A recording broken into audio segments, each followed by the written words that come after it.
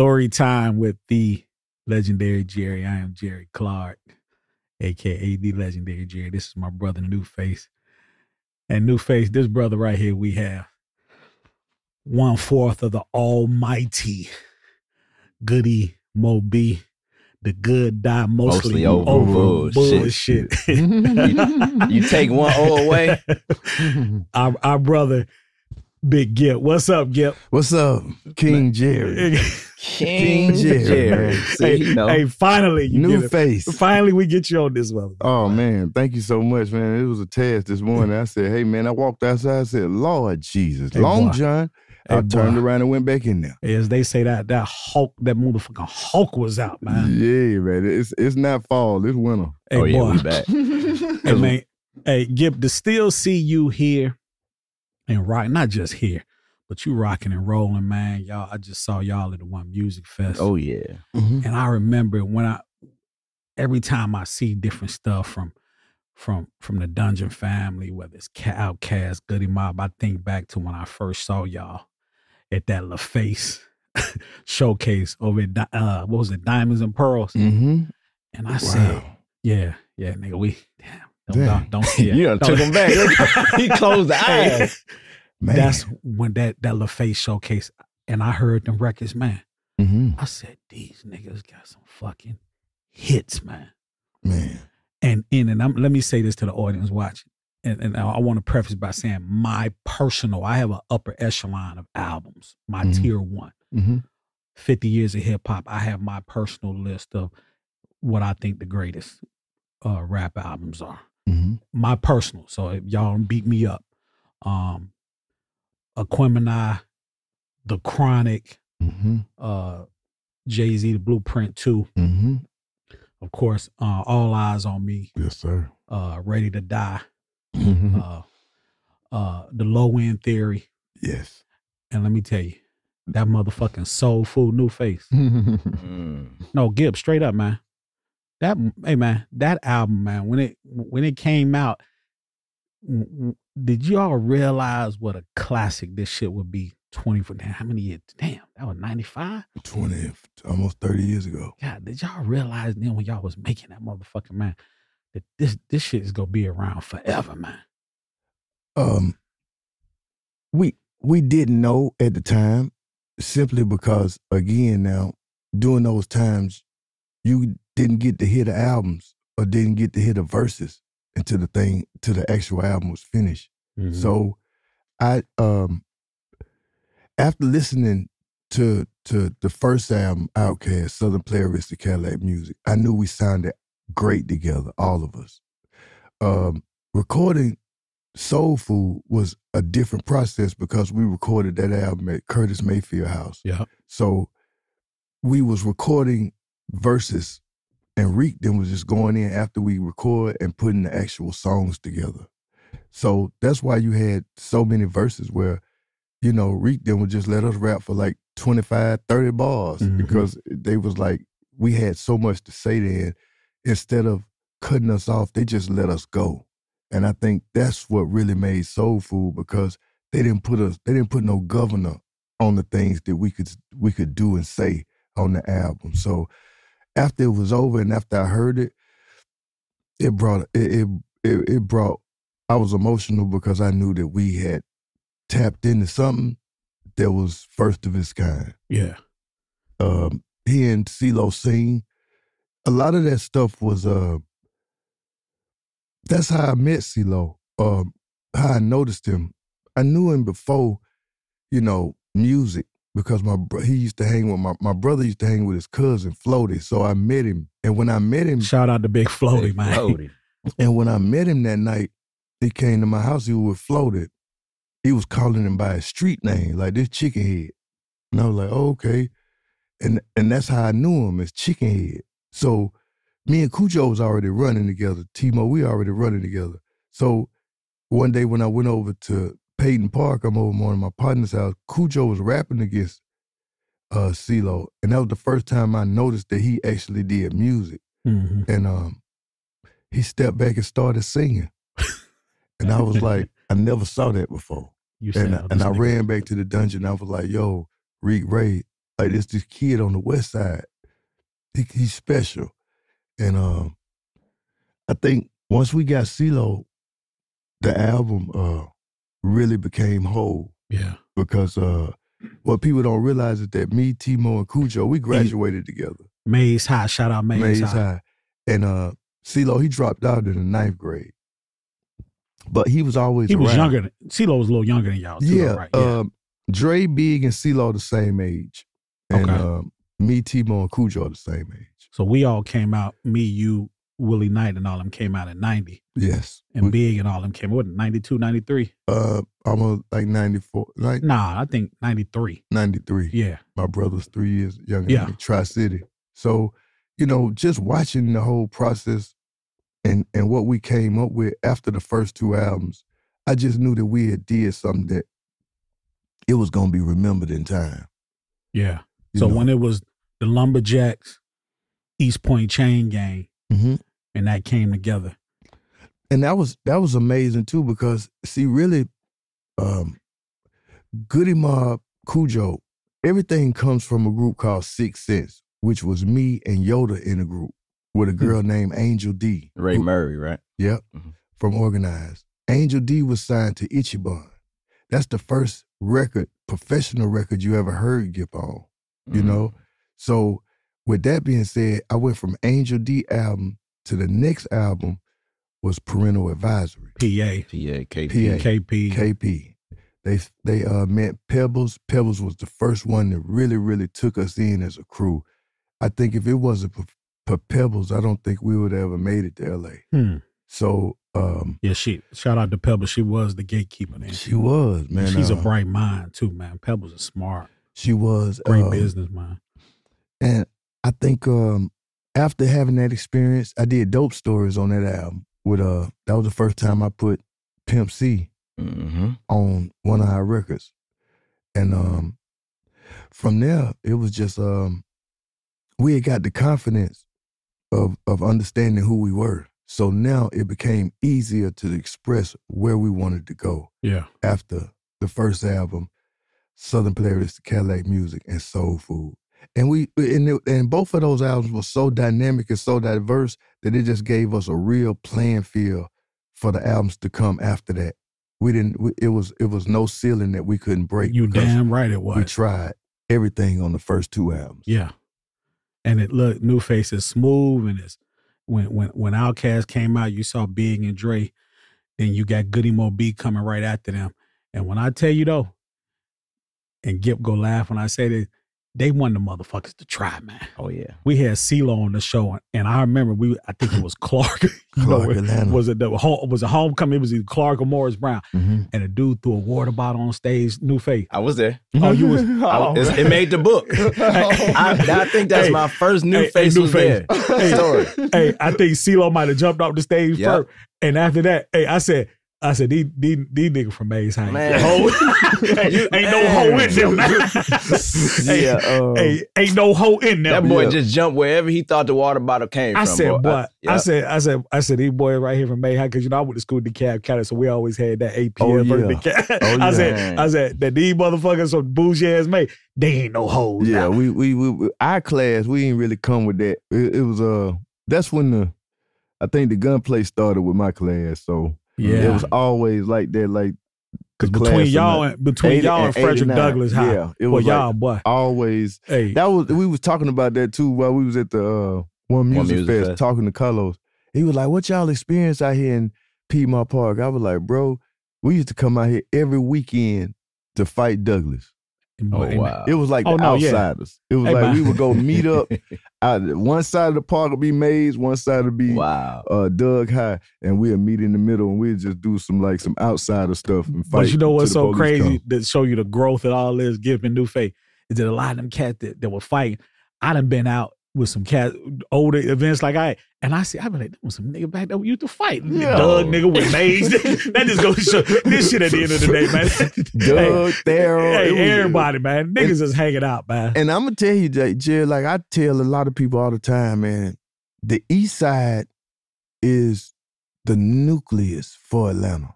The East Side. You better say that again, nigga. Was the place that I first saw Luke Skywalker. the first saw Gucci Crew. Sharon Showcase, Gresham Road. Yep. Like the South Side, we had to go to the East Side. And Decatur at that time had the best talent shows. Columbia. Wait, if you didn't win Columbia High School talent show, you won the shit. You won the shit. And that's when Reek and Pat, that's when they was out here really, really dancing. Yeah. Really, really doing that thing. And Atlanta was a different city then because it was always exciting.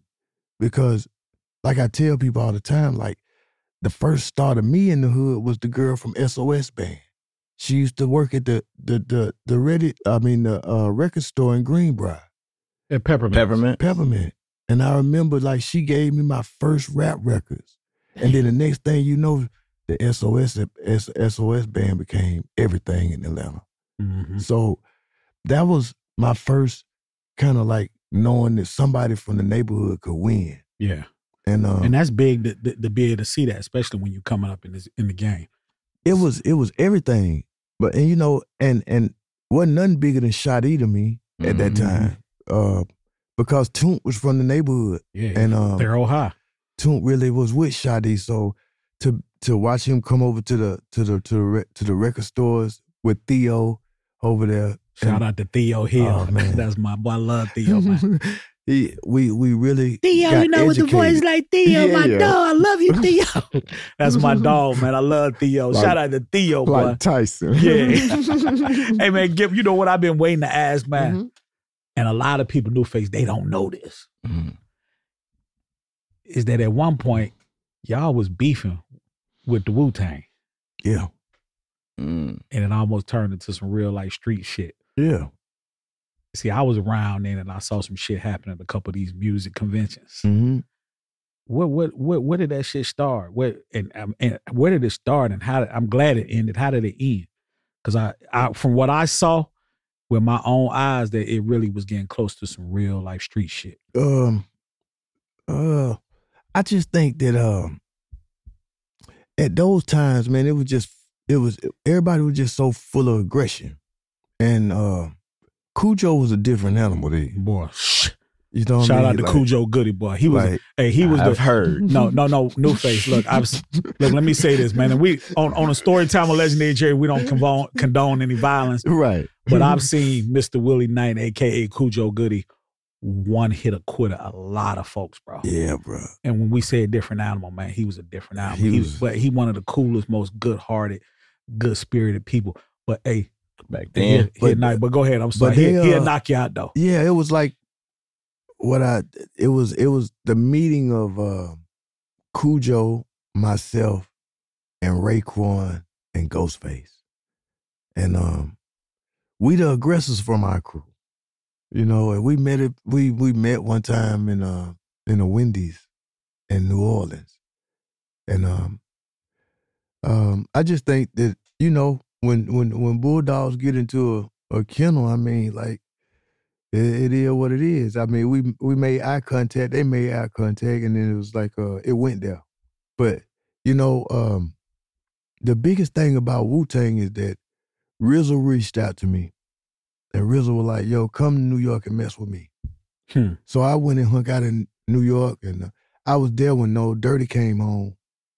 And a lot of that stuff that was going on, because me and RZA had really kind of like started a relationship. So the things with Wu-Tang was that once we realized that we represented the same thing, I think that dissolved any kind of aggression towards each other. You know, it was just, once we realized that they was just as much as an outcast in New York as we was, then we became allies. So it was funny, like Raekwon moved here first. He stayed in Mableton, around the corner from Pimp C, you know, and it was like they put the Wu-Tang store up downtown on Peachtree. Right down Peachtree. And I think just from our communicating with them, if you think about it, Wu-Tang came and did more work here than anybody else. They did. Like, they put their store here and everything, you know, so that was because of our relationship and us being able to bond with them, like, yo, we ass kickers too, so we might well be friends. Yeah, because we can get a lot farther. Yeah, because and once they realized we was as deep as them at that time. They was like, oh, okay, them ain't the ones to play with. You know what I mean? So we let that be, and we to this day, man, we got great relationships. You know, like that's good, man. Ghostface was always one of my favorites because of the way he did his shout out his to thing. Ghostface Killer, boy, lyrically. And they had to be happy to see the success of the Outkast record with Raekwon, School It on the Barbie. Like that was one of their biggest commercial crossover hits, and it fits so naturally. And it's probably because of that relationship. And after that, you know, that's what happened. Raekwon, you did records, and then I did records with RZA on his first solo album. So yeah, we squashed our beef because we really felt like, man, we just the weirdos, we the outcasts.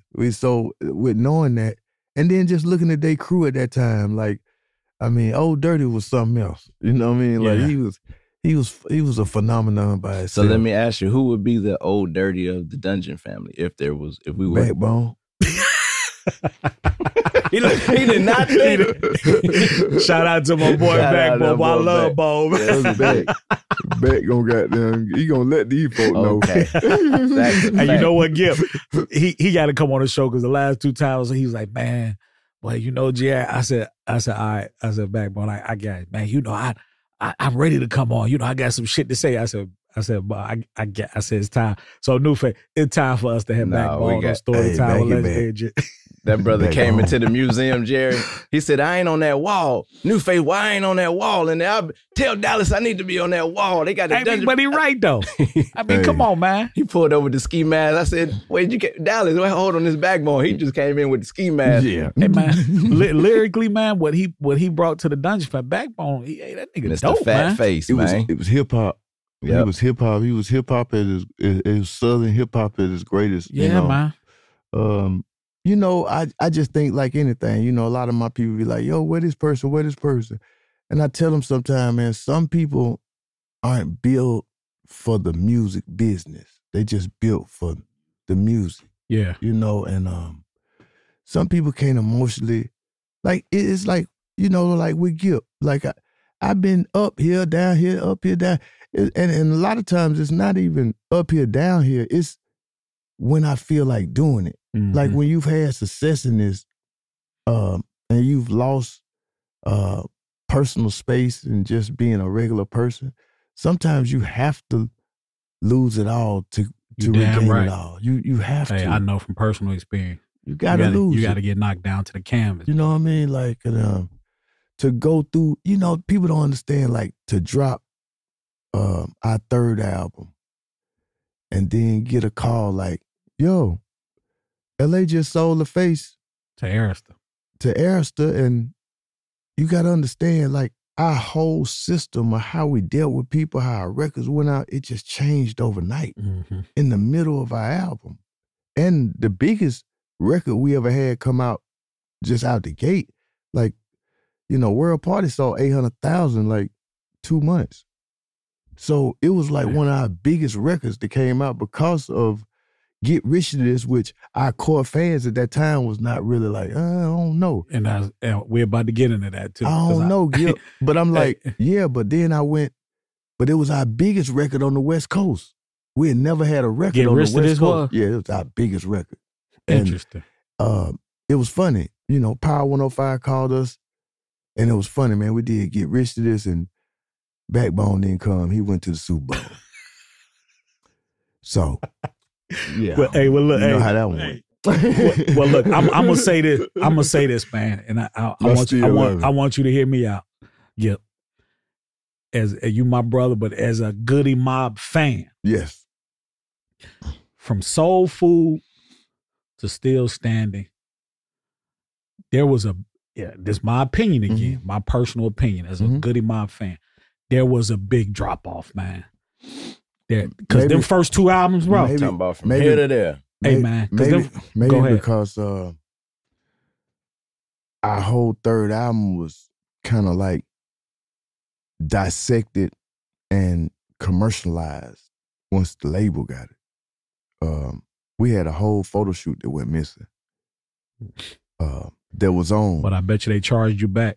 Yeah, they did. Bet that did a whole photo shoot where we was on going into the next Still Standing and they didn't like the way we was promoting the third album.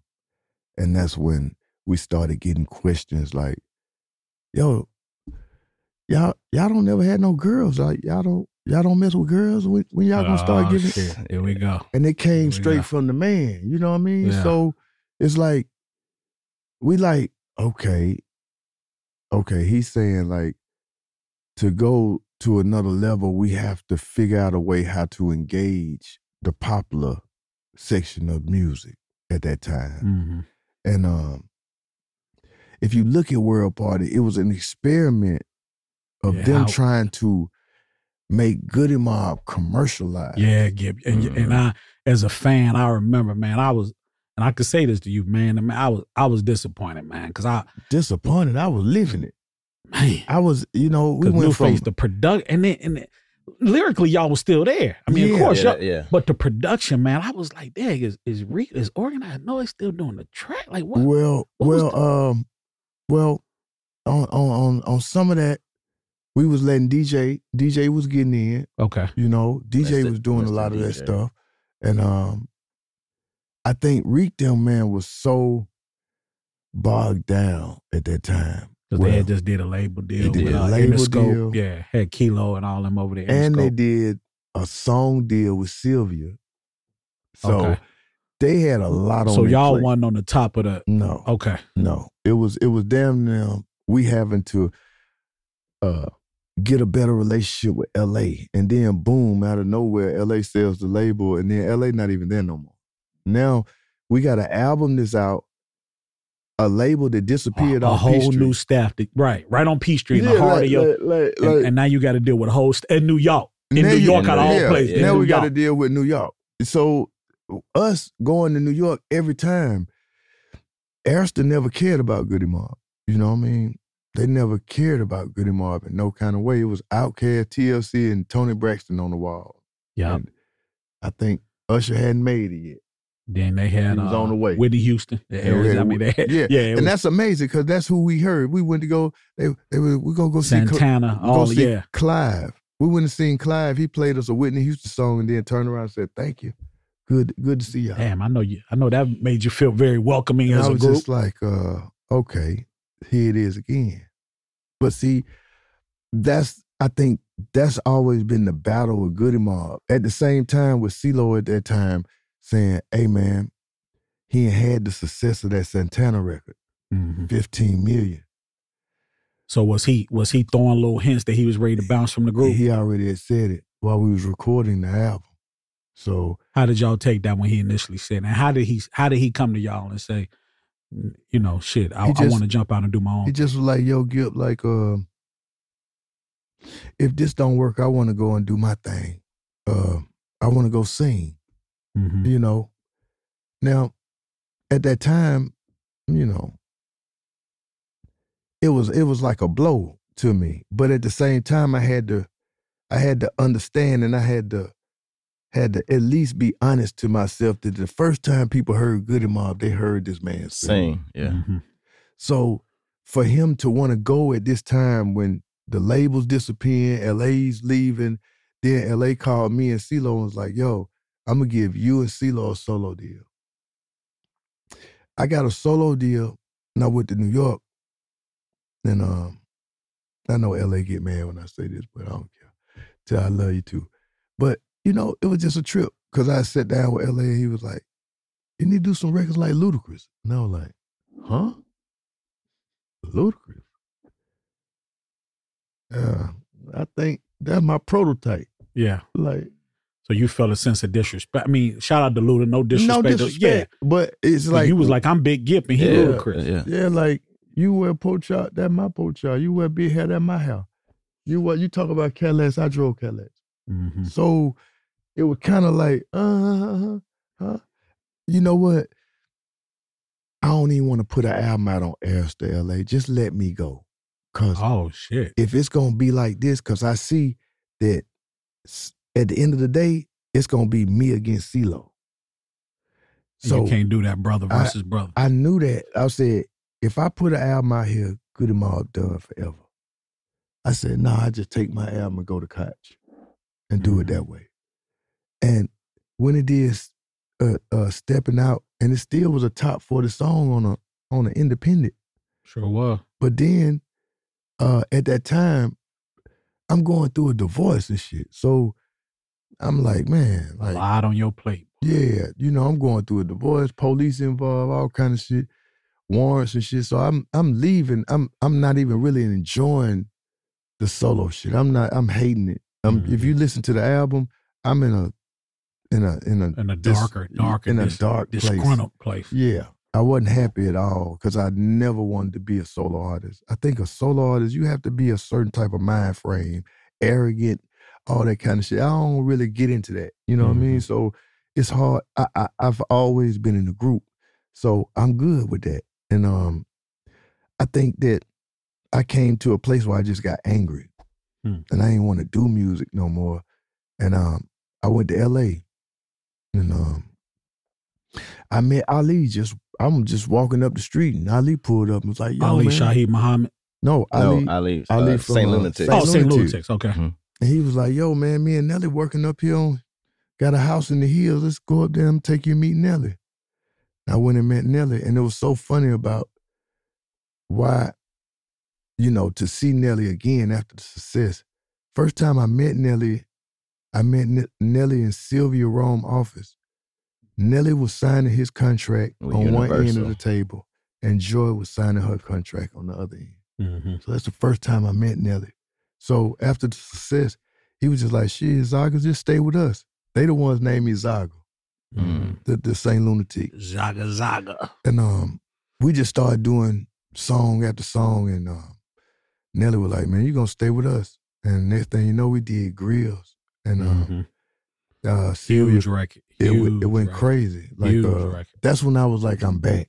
Yeah. I'm back. And you said you did that in one take, right? Yeah, I did that in one take because I was just I was in a place of I got, I caught the feeling again just because of being with Nelly and being away from the city. The city, I think the city turned against the DF. You think Atlanta turned against the Dungeon family? Yeah, definitely for me. Because Kasim Reed was my lawyer.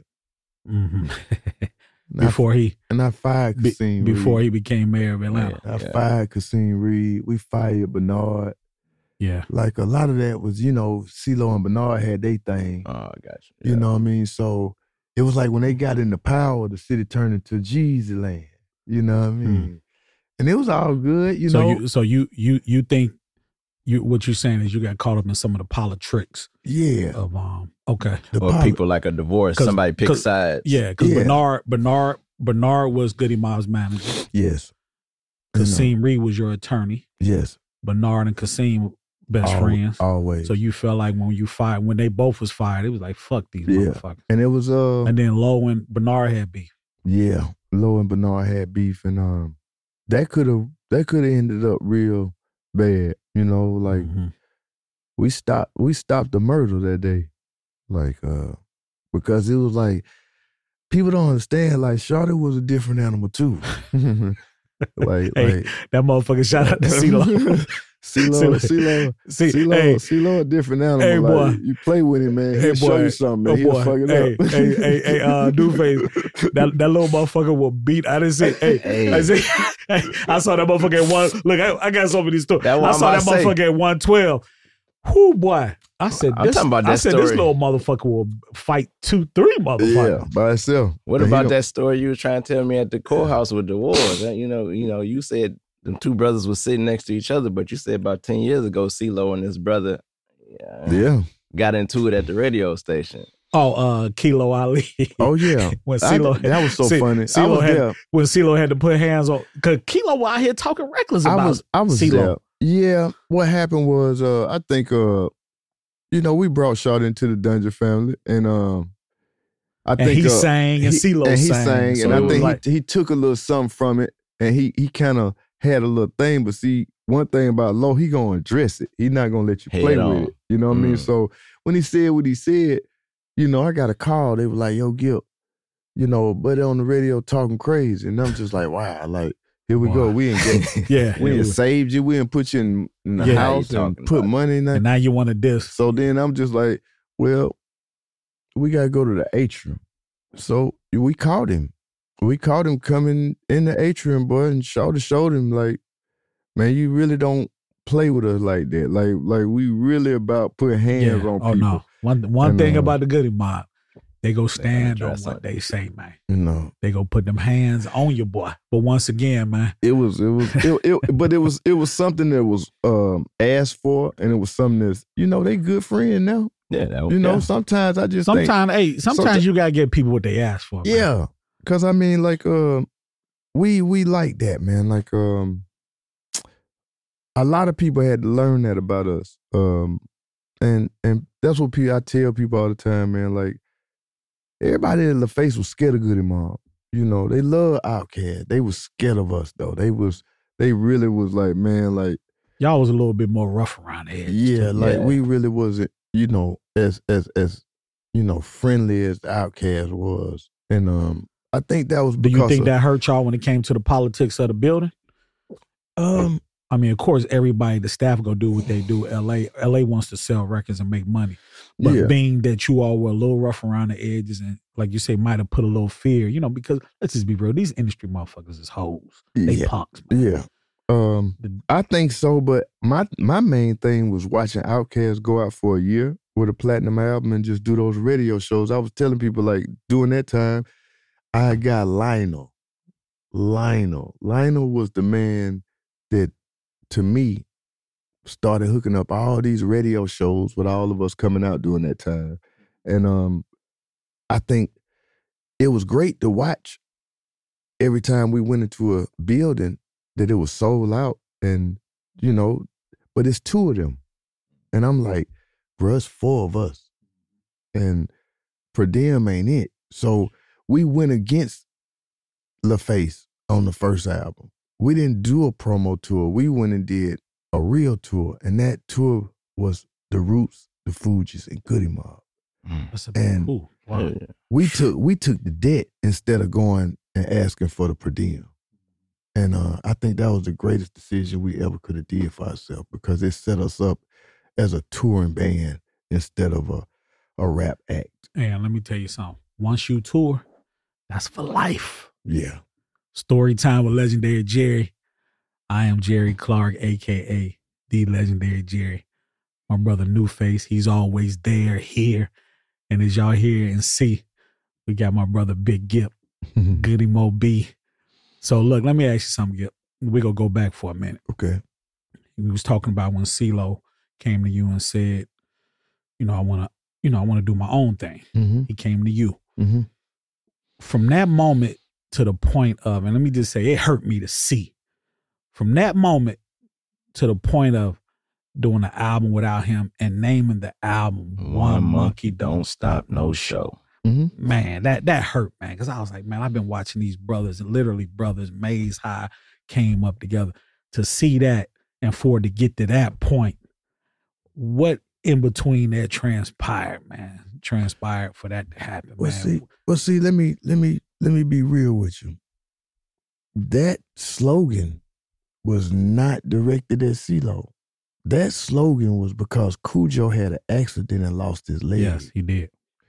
And when Cujo lost his leg, that was the first time that we all was in a room together after we departed. So all four of y'all. Yes. And Joe said the next album, no, One Monkey Don't Stop No Show, even if it's me. And his thing was, my grandmama used to say that. Mm-hmm. So and I know the way we presented it and everything. Yeah, because the way it looked like, come on, yeah. Yeah. But you got to understand, people was also upset. Also, we had to let even our brother know that, hey man, you got to move in a way of respect. Like, even if you do something, do it respectful. Mm-hmm. You know what I mean? Because understand, we raised you. You didn't raise us. Mm-hmm. You was a little kid when we came out. You was 16, 17 years old. We had already did a lot of things. You know, shows, you know, performed for LaFace as another group. A lot of things that you didn't have to do for our movement, we did. So, I don't know. A lot of people took they took it to heart. But at that time, did CeeLo look at it like, oh, these niggas he trying to was diss mad. me? He was mad. He came at all y'all individually like, okay. He was upset, but shit, that upset made you go and create what you did. Mm-hmm. You know what I mean? Like, it wasn't no easy play for him going solo and doing the Timberland thing because he was out of his element too. You know what I mean? Like, he really couldn't be who he was in Goody Mob. He had to figure that out. So, you know, it's just great that Dave Chappelle grabbed him, put him on TV like Lil Jon, and really, really looked out, and it really helped him continue to move. But it was funny. People don't even understand that happened. Then we got together, and people didn't even know we was together recording a new album. And we was over there on Monroe at his studio. And that's when we got the tracks from Danger Mouse. And he going through a divorce now. So now, you know, you go through your shit, you call your people. Especially a divorce. So I went through that shit first. Then him and his folk started going through that. And we came back together and started working on the album. But then Danger Mouse sent us some tracks. And he was going through it with her or whatever. He just said, man, let me just go in here and just put my thoughts down on this song. He went in there in one take. And did that record. And that was crazy. Crazy. Damn. He sent it back to Danger Mouse. And when we woke up in the morning, he called me, said, Gipp. I said, what's up? He said, man, Danger Mouse went to the radio and played the song on the radio. It's a smash. I got to go to London. Damn. And I ain't see Lo for 5 years. For 5 fucking years. Yeah. So the whole time I'm with Nelly traveling the world, he with Danger Mouse. Danger Mouse. And, that's that's why it's so good. It's like I say, seeing y'all out doing shows, whether it's One Music Fest, whether it's wherever, because that's the Goody Mob, them the brothers I motherfucking know. Yeah. To see y'all back together like that. When did it, so after all that, you said you ain't see your brother for 5 years. Yeah. How all 4 of y'all come and sit down? Wait, did y'all go old school with and go over to one of the houses over in East Point? Well, it was really started with me and CeeLo. We met in New York. I came in with Nelly. He came in with Danger Mouse. We was both number ones, getting number ones from BMI. And I remember he walked up to me. He started fixing I walked up to him and started fixing his tie. I hadn't seen him in 5 years. He was like, damn. He was like, man, how you doing? I said, I'm good. And after we saw each other, we just started talking more. And he was like, man, I'm ready to do another album. And after the success of that, I got a call. He was like, yo, when you come to New York, I'm about to do a solo album. I want you to come be with me. And I left Nelly them after me and Ali, we did Kinfolk. We did some great shit with Nelly, man. Like, Nelly took care of Gipp. Sweatsuit came out, Shout out to Nelly. Did 8 million. Damn. We did 8 million on Sweatsuit. Then we came back and did a Dirty NT label album. That went gold. Then we did Grills. Then me and Ali came with our album, Kinfolk. And then that's when I left and I went to New York, met Lo, and he was signing a new solo deal with Atlantic, Craig Kalman. And man, after that, it took off for him all over again, man. Yeah. Took off for him all So over. when you came with the idea, you called T-Mo and you called Cujo and said, hey, look, man, I talked to our brother. Yeah. We ready to do it. And what they say? They said, let's go. They were ready to go. Being with Lo at that time was just so crazy because we working on the Lady Killer album. And Atlantic like, yo, man, we've been in LA for a time. It's time for us to go and get this album done. Gipp. I was like, okay, we go to the studio. This is the first time we meet Bruno Mars. We walk in the studio and he playing that record. Fuck You. When I first walked in, I heard it. I said, Lo, it's a smash. Oh, that shit is fucking smash. It's a smash, Lo. Lo said, man, I hate that goddamn record. Hey, CeeLo, you was wrong on that one, boy. That record's a fucking smash. He said, man, I hate that motherfucking record. Gipp, fuck that shit. And he got so upset, he just said, fuck it. I'm going to just go in here and freestyle. He went in there and freestyled them verses. Damn. So those verses that you hear on Fuck You, that was him being mad that he had to do the song. We woke up in the morning, that motherfucker was a smash all over the world. All over. And I was like, bro, like, this is crazy. We went around the world again with him. And boom, man, we this boy overnight become the biggest shit ever. We go overseas, we do The Voice. And we come back, Saturday Night Live want him to come to Saturday Night Live. First time he on Saturday Night Live. We go and do that. And Mark Burnett was in the audience that night. The owner of Survivor and The Voice and everything. He came backstage, he said, would you like to be on TV? He said, sure, I don't care. He called us, we went to LA. Now this is just you and CeeLo. Okay. And that's when I realized the game of politics. That's when I realized the game gets dirty once you get up to a certain level, because this is when, being on Atlantic at the time, this is when this 360 deal started being put into the faces of the artists. First person that got this shit was T-Pain. He was like, nah, I ain't signing it. I'm doing that. Lupe was next. Lupe, I ain't signing it. They came to Lo, and they told Lo not to do The Voice. And at that time, Blue Williams was with us. Shout out Michael Blue Williams. Yeah, Blue said, Mr. Manager. Blue said, damn that, we doing The Voice. Smartest move ever made. And that shit turned into a phenomenon, bro. Like, the man went diamond in TV. You know what I mean? That quick. I'm talking about, we went from doing The Voice at Prince Club in the parking lot. The Prince Club, which was empty at the time, that's our dressing rooms, and we're doing the actual TV show in the parking lot. And we went from in the parking lot, downtown LA, to the next season being on Paramount, $15, $18 million production a day. Shit, nigga. So I got to see the difference between music money and movie money. And boy, that TV money. TV movie money get. And, hey, my brother did good that year. He did about I know he did. And then does this lead into the Against the Machine album? Yes. That leads into that album, That right? goes into the Age Against the Machine album. We do that album out there. It's kind of hard. Lo doing TV all day, going in the studio. He tired at night. And that's when TBS come to us and say, yo, y'all want to do a CeeLo Green takes over Vegas, a Vegas show.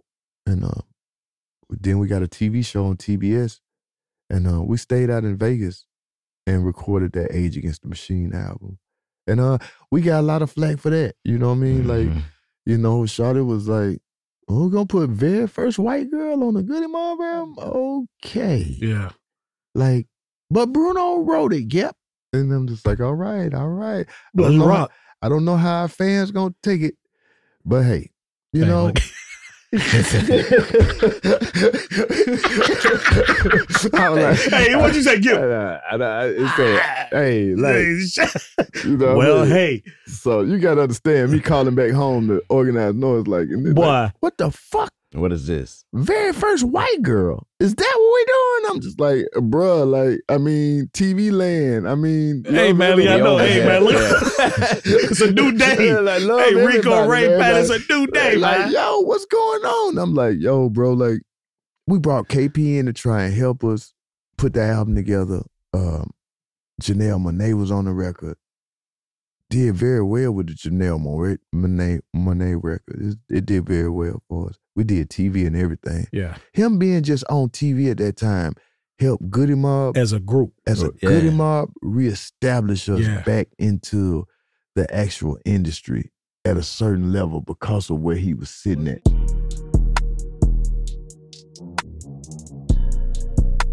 Storytime with the legendary Jerry is hosted by me, the one and only Jerry Clark. Music has been provided by July, the producer. If you haven't already, please make sure you subscribe to Storytime with the legendary Jerry on YouTube and wherever you listen to podcasts. And make sure you follow us on all social media platforms at the Legendary Jerry Podcast. For more podcasts from iHeartMedia, visit the iHeartRadio app, Apple Podcasts, or wherever you listen to your favorite shows.